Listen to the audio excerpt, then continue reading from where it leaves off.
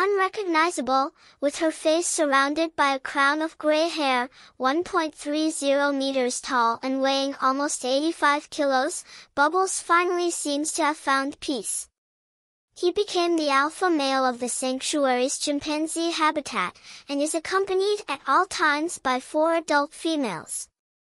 The animal, which had been immortalized in 1988, along with Jackson in a porcelain sculpture by artist Jeff Koons, made its own foray into the plastic arts in 2017, when it included an exhibition of crafts in Miami, made by 60 primates.